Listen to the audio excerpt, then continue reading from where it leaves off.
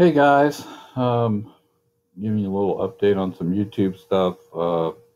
We get quite a few questions on this. I thought I'd finally talk about it a little bit at some time, and I'm on one of my videos, but one of the questions I also get is when you upload a video, the default setting is public, meaning that anytime you upload something to YouTube, that is the default setting. However, there's two other settings you can do. And they are unlisted and private. All right, so let's discuss what these are.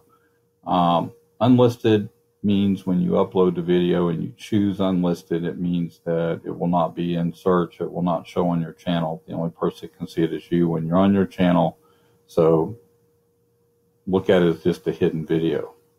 The advantage of that is that once it's uploaded to YouTube and you choose unlisted, you can share the link just about to anybody you want. The drawback to that is the person you sent the link to could, in fact, share that link with somebody else and they could see the video. So unlisted means you're sharing a link, and anybody you share the link with, group, person, whatever, can see the video. Private is different. Yes, it's the same thing as sharing, but you're sharing directly to a person. Generally, it's going to ask you to send it directly through email, right? That's part of the private setting.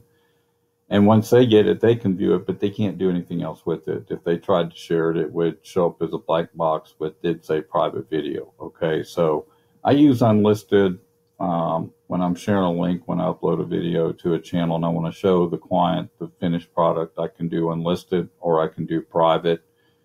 Generally, I send it unlisted, and then as soon as they approve it, I go and make it public. Okay, so those are your three settings. Public is default.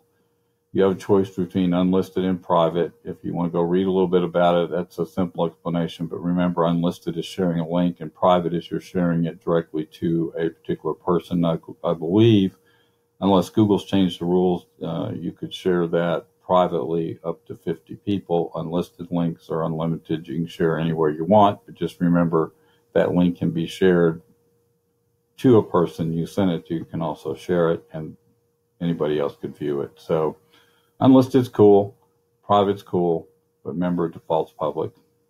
You guys have a great evening. Thanks.